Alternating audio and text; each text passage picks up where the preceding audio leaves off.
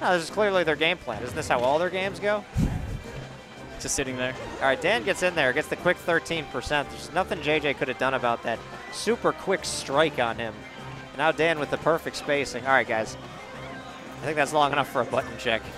I think he was turning on his music, maybe? Because he was looking down at his phone, so I assume it was music. Do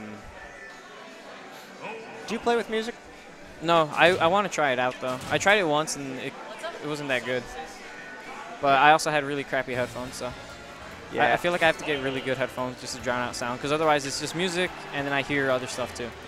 I feel like in this venue, I need some kind of sound. Because I seem to keep running into people who, they'll have their friends cheering for them, like super close to me. And a lot of players don't get really distracted by that, but I'm one of the unfortunate ones who does. All right, so there we go. Smashville's what I expected. I don't even know if they play other stages unless it's a best of 5.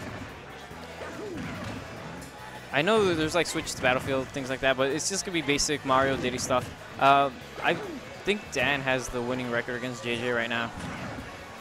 Oh, yeah, see that spike. I knew it. Like, Dan always wants to go for that spike if someone jumps out of there, like his back air. And that's really good for Mario. Barrels. Really weird barrels. JJ, kind of weird with those barrels, that side B. I do like that lately JJ has been trying a little bit more crazy technical things, like basically the mix-ups. Because for a while I felt maybe 6 months ago or so that his play was really stagnating. And he was getting frustrated very visibly, honestly, publicly. And it's good to see that he's just changed up a lot of his gameplay because it's made him better.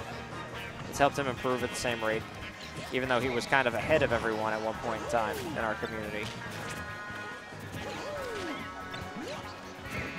Is the Cat Mario tag official? I still don't know. I still don't know. All right, JJ gonna take that first stock. The bread and butter Diddy banana into forward smash you in the face. I was actually down tilt forward smash. Or I don't even know if that was true. I think that's really true if your opponent DIs the down tilt in, which the down tilt's frame forward. It's really, really fast. So you can't really react to it. Otherwise, he would have just done down tilt L smash, and I don't think he would have gotten that stock. But JJ, he has such a huge lead right now.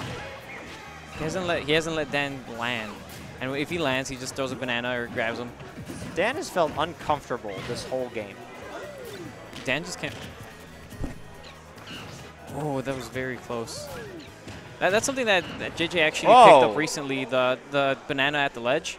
It automatically covers ledge get up and ledge attack. So all he has to do is cover either jump or ledge roll.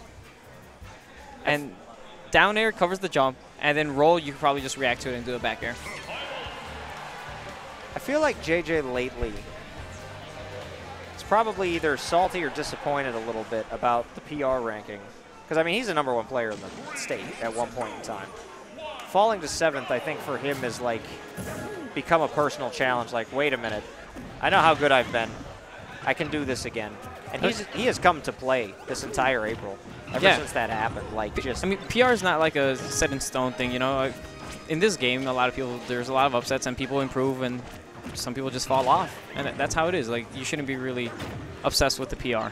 Well, I don't think I'm not saying he's like obsessed with it or anything, but to him that was like a personal challenge, like call-out challenge from the community. Like, JJ, you're better than this, and he has been, certainly has been this entire month. He's been hitting the lab a lot, and it shows. I mean, he's doing the setups. He's getting much more mix-ups, like you were saying. But Dan getting those Mario combos. Mario combos, like, you don't have to do anything fancy, but they're so efficient. It's good to see him hit a couple. That first game, none of that was really around anywhere that we saw. Yeah, Dan just never landed, like you said. Ouch, that's going to be it, though. Banana into forward smash. JJ has a really huge lead, 88%. And that's not even kill range yet, unless he gets spiked or, like, nared off stage or something. Well, a raw forward air, or forward smash, I believe, can with Mario. Yeah, sweet spot forward smash would go for it. That's why he's been going for it. He's thrown out 2 in a row now. Yeah, Dan's good. Hopefully he doesn't start fishing. That's one thing a lot of Mario players like to do, just fish. But he did catch that roll, and that wasn't even fish. I was like, all right, you're going to roll in. A lot of people like to roll in for some reason. It's not usually the best option. Rolling in is kind of a mix-up. A lot of players who do it, especially at like mid-levels, not so much high. Ooh, good spike. All right, that was a quick 30%. the players who roll in think that their opponent won't be able to react to it. Oh, that was a really bad barrel.